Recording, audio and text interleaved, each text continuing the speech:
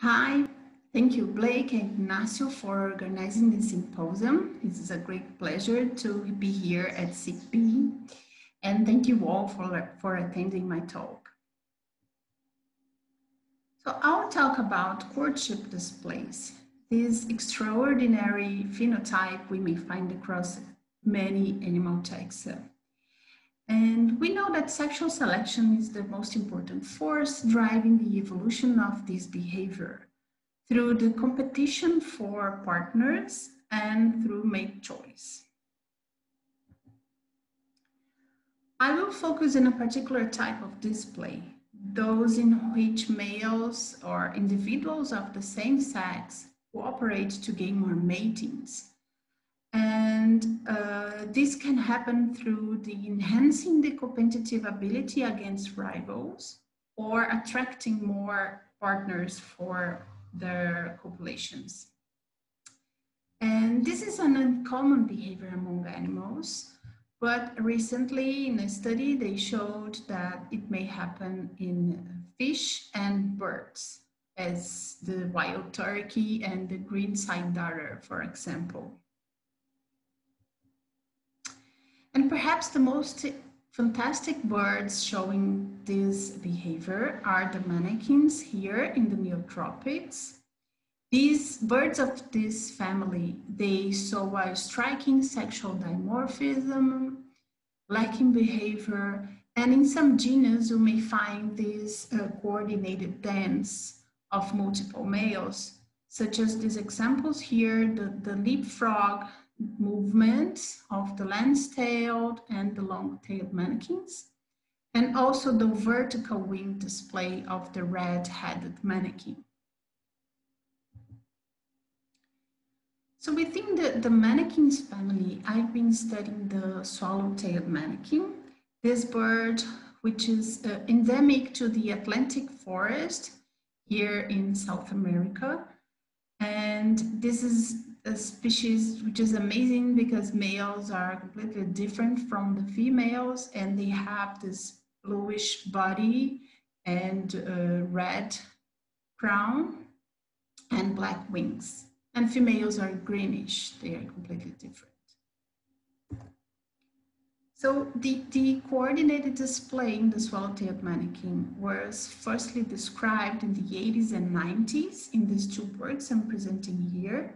So on the left, we see this publication in an important Brazilian ornithological book, written by Helmut Sick, where he made some important drawings on the males' movements during the dance. And this paper from Mercedes Foster, where she explained the complex social structure in this species. And she also made a description on this cooperative dance, which she called the cartwheel jump display and the pre-copulatory soul display. I will show both for you in a second.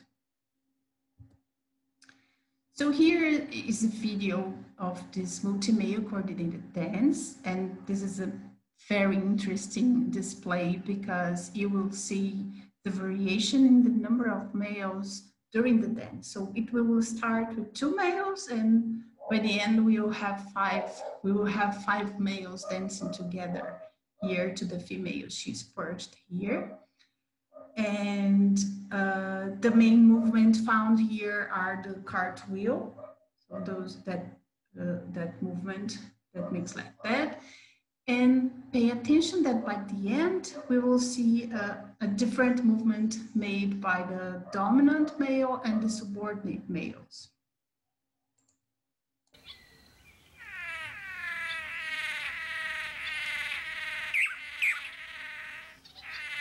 So in the background, we can hear other males singing, vocalizing.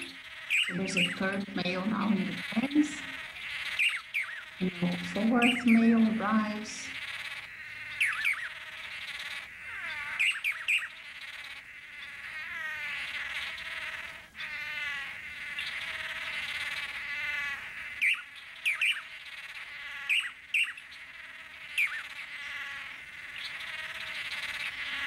And as the dance continues, it becomes even faster, and it seems that males get more excited.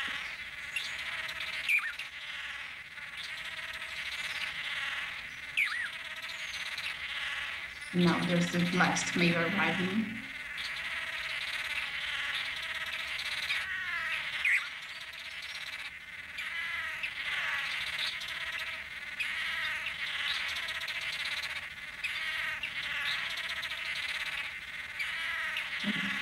Now he's almost getting to the end. They're visibly more excited.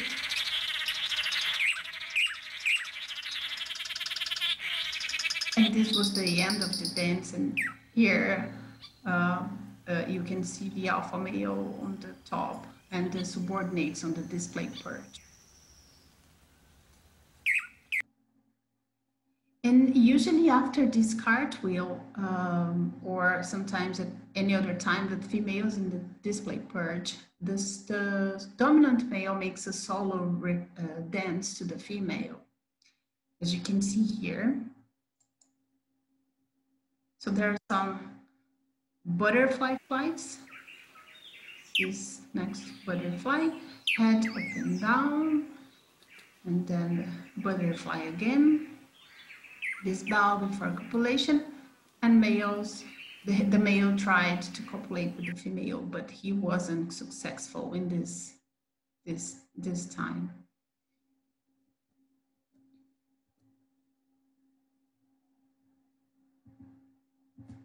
I'm sorry.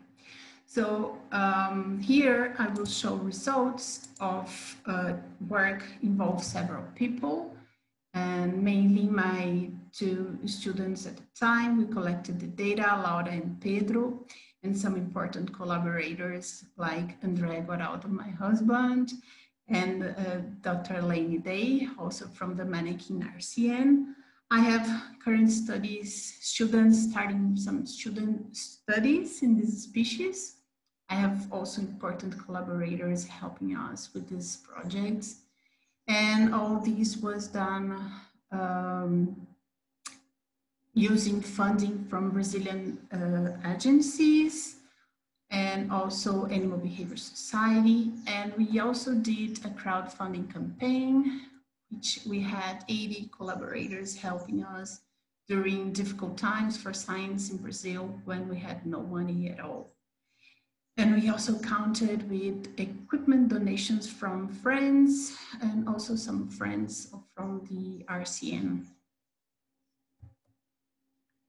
So these are our study areas. We have two study areas in South Brazil. And this is the largest remnant of Atlantic forest at Mananciais da Serra and Salto Morato.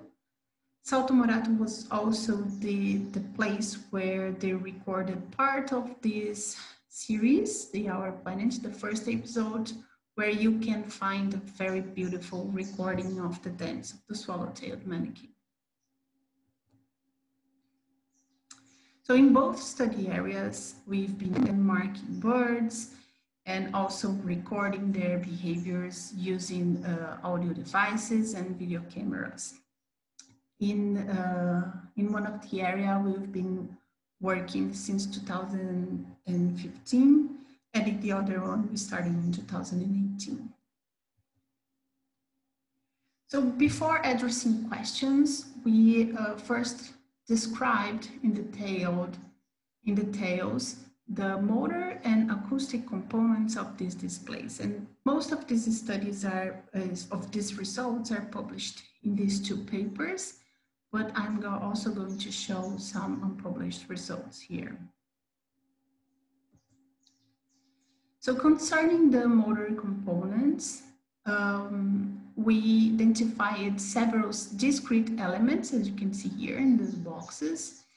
And we found that they are very stereotyped, meaning that the transitions between these elements have higher probability, as you can see for these values here. And this is also true, this is for the cooperative dance, and this is also true for the solo dance, which is made only by the dominant male. It looks like that the solo dance is much more stereotyped, and it could mean that it's a more rigorous signaling to the female, probably because it usually precedes the copulation. So going back here in the cooperative dance, we see that some movements only the dominant males make, and some movements the subordinates, and some movements all of them will make. For example, this cartwheel flight is that movements all of them are practicing during the female attendance, and only the alpha male goes to this kikiki, which is that striking sound that males make in the end of the dance, and while the subordinates go to the bow display, and before reaching to the end of the dance. And there's also this movement, this bill wipe, which we usually see right before the dance starts. So a recent advance we did was with high-speed video cameras in collaboration with Dr. Lainey Dane. She has just presented a talk here in the symposium. And with these videos, I will show here,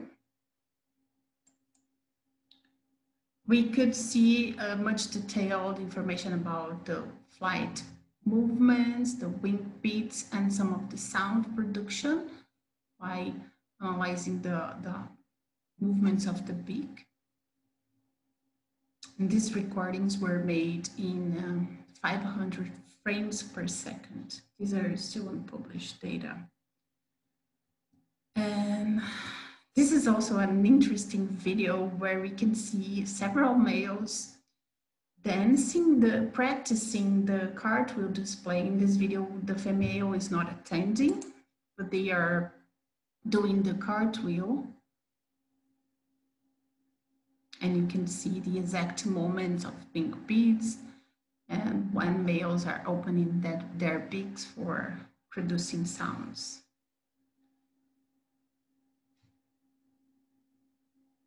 We believe we'll be able to refine our understanding on this display, how this display is produced using these videos.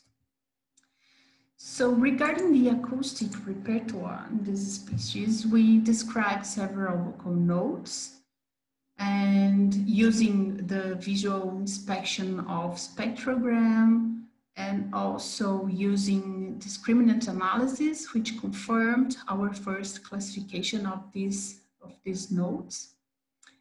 And the sound produced during the dance is this one labeled here as K, which is very different from all others because it's a post sound, meaning that there are pulses produced in an extremely fast rates. And we also identified non-vocal sounds, which were produced during the butterfly flights, you can see here, and also at the end of the dance, while the dominant male is making that kikiki. We believe it's a signal produced with the wing beats, and we believe that we'll be able to understand it more after exploring our high-speed video recordings. And as in other Caroxyphia, the swallow-tailed manakin also makes duets, where you have two males producing sounds overlapped or not. But we also identified choruses, which is, to our knowledge, is not present in other species of manakins. And as you can see here, we have an overlap of 4 nodes, suggesting that there are 4 different males singing at the same time. I'm also showing you what we do.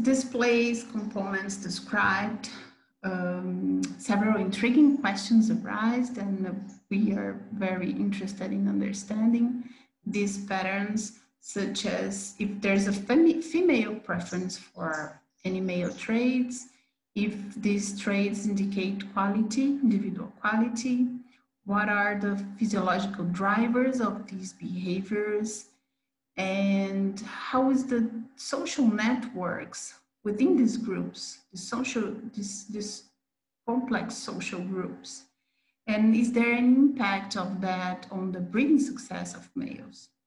So before answering these questions, I thought it would be interesting to understand first the variability of these movements, of these components of the display, which is an important scenario for sexual selection to act. So to do that, we compared different cohorts of males in terms of their motor components that could reflect the vigor and skill in the production of this intense display. So for example, we took these 4 measurements of our video frames. For example, we measured how close males get to the female, how high they go right in the beginning of the cartwheel flight, and how long do they take to do this movement, and the velocity they will make during this cartwheel dance. We did this measurement for 4 cohorts, and we found that there was a clear variability, except for this variable, the flight duration, which was the same, similar to all cohorts.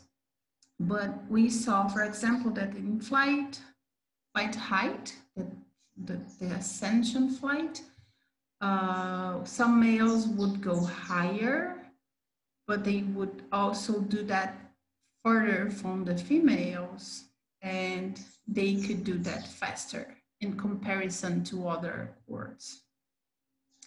So all this variation and these parameters might be under female evaluation, and this could be important for her choice on whether to copulate or not with a dominant male, a question we should be able to respond in the future. And in addition to these questions, currently we are investigating the display consistency in terms of entropy. So we are using the frequency of the cartwheel displays to calculate a measurement that would indicate how consistent are the dance. So here are very preliminary results showing on the left, each panel is one display, and in here we have the frequency of cartwheel flights along the time, and even though we can see that there's a stability, some of stability on this frequency in some dances, in others there are not. There are some changes in this behavior that will change the entropy, which is represented here on the right, and the entropy would be different between dances. So we expect to test if there's a relationship on this entropy and female preference. But we also found an interesting variability in vocal traits. And we studied the sound produced during the dance, the buzzy sound. And we took 3 moments of the dance, the initial, middle, and final parts of the dance, and measured the pulse interval, would indicate the velocity of sound production. And we compared among these movements, and we found that as the display gets to the end, this interval becomes shorter, meaning that the sound is faster. So this supports the hypothesis of the excitatory function of the display, since we clearly see that males get faster in the end. This is also reflected on their song. So with these pieces of information in hand, we were then able to start asking more advanced questions. And I'm going to show a result we did recently, integrating these three display components: the coloration, sound, and motor. And we used an approach which has been applied in recent studies in multimodal displays, which are the network analysis, where you can fit a network by using the correlations between traits of different modalities, for example, motor components and coloration components, which are represented by different symbols here. And with this analysis, we are able to analyze the modularity, meaning that we are able to see how different modalities are correlated between them, if they are separated in modules or not. And we are also able to test and to evaluate the redundancy between the signals and the degeneracy, which means that how signals overlap in their information. So we have just published this result in animal behavior when we tested two different contexts in which the dance is produced. So the courtship dance, which is when female is present, and the practice context, which is when female is not attending the dance, but there are some subordinate, including juveniles dancing and practicing the same movements of the courtship dance. And we measured 21 parameters, including the sound, motor, and color components represented here by these symbols. So in brief, what we found was that the two networks differ between them. And we can see that by the network structure, and also by using principal component analysis, which are presented here by different colors and for each trait. And both networks were actually modular. They divided signal modalities in different modules. But the practice one was much more modular, had a higher modularity and degeneracy, as reflected by the separation of traits in different modules and the high correlations between traits. Also, when comparing these two networks using a similarity index, we found they are very different. So the similarity index is low. And when comparing the display traits using the PC components, the principal components, we found that PC1 is different from these two networks, such that males in the courtship network, they have higher values of back brightness, blue chroma, flight height, and cartwheel duration. So these results indicate that these two contexts have these display traits have different functions in these two different contexts, and that in the courtship display, signals are more conspicuous. You have higher values of these variables. And this is also true when we exclude one of the modality traits, which is the coloration.